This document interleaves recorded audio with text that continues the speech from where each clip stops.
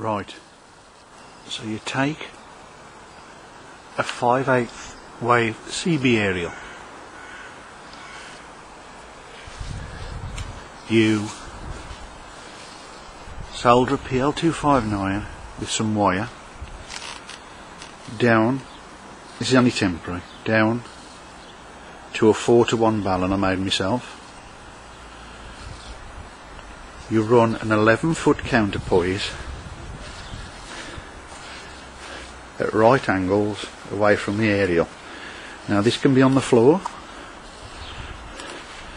the aerial can be on the floor and the radials can be on the floor, and it probably work better with 4 radials, 4 well not quarter waves, but 4 11-foot radials out in a star shape, in a cross shape.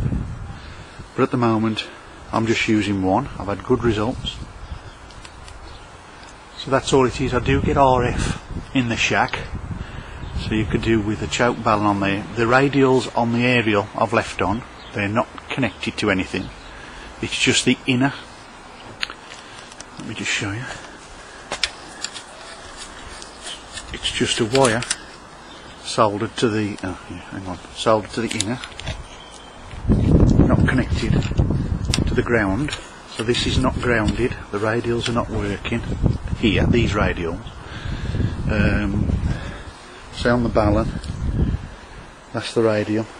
Now that is about 15 foot, when it 15 foot up. As you can see, it's on a pole, telescoping pole.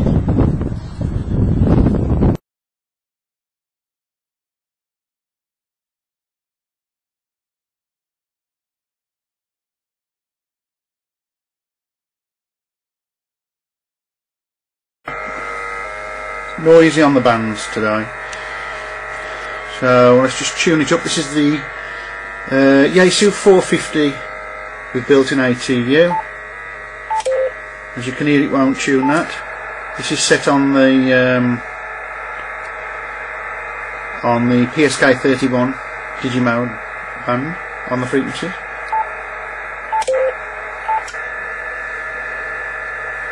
Or near enough. There we go.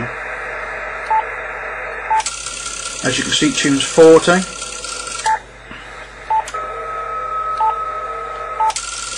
Tunes 30.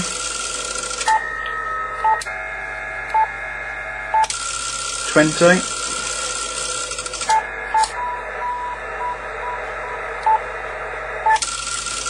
17.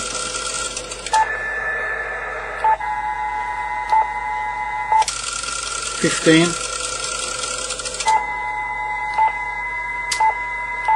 I'm doing this wrong. There we go. 12.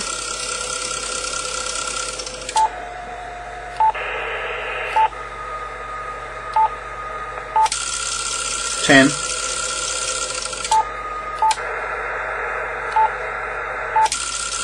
6 meters.